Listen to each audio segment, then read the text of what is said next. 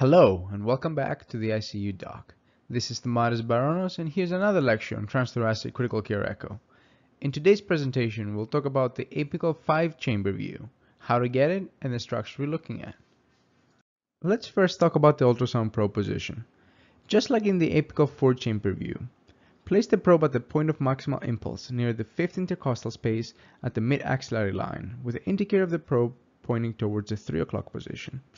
Once you get a good apical 4-chamber view, note that the aortic valve is a more anterior structure, meaning it is closer to the anterior chest wall.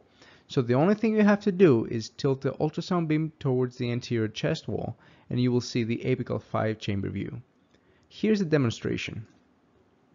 From the apical 4, the only thing you need to do is tilt the ultrasound beam anteriorly, and here's the apical 5-chamber view. Let's talk about this view in more detail.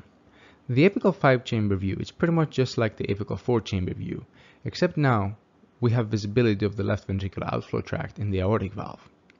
Let's label some of the structures that we're looking at in the apical 4-chamber view right now.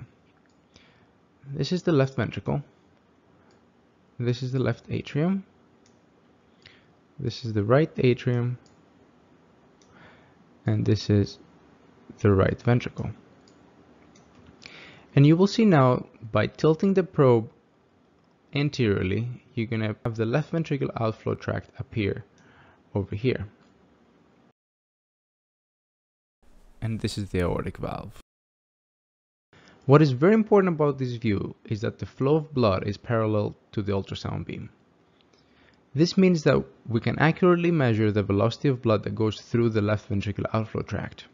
And if we know the velocity of blood going through the LVOT, as well as the radius of the LVOT, we can measure the stroke volume. I will actually have a separate lecture in the future to describe this technique. And this concludes the apical 5-chamber view and its anatomy. Thank you all for watching. Make sure you visit our website, YouTube channel, and follow us on Twitter to stay updated when new videos come out.